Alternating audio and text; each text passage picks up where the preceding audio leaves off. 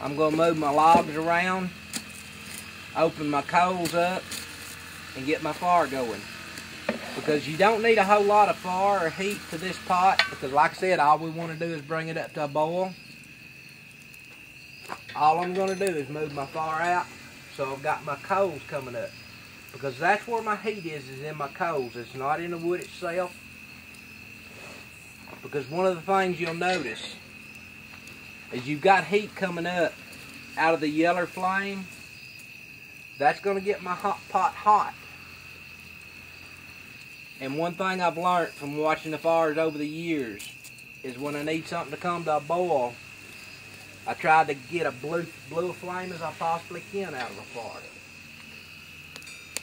I sit around the fire so much at night and watch them because there's no better way to relax than to sit around the fire to me. And you'll notice as the fire goes to burning, there's so many different colors of flames in that fire.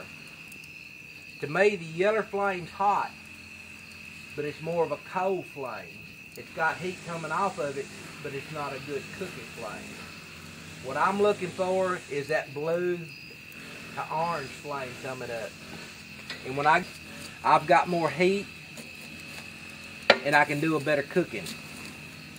And that's one reason I do so much cooking over coals, is because when I got a coal going, I get a real orangey blue tint to it. That shows me I've got a lot of heat coming from that fire and that coal itself.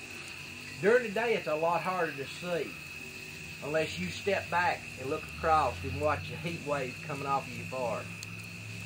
You can't see the heat waves at night, but you see the color. During the day, you can see the heat waves. And when you're watching a fire, it's mesmerizing, it's relaxing, it's enjoyable. That's why I enjoy cooking over an open flame, is because I get more out of it than just to cook good food itself. I get a way to relax and to show people how to relax and enjoy what they're doing.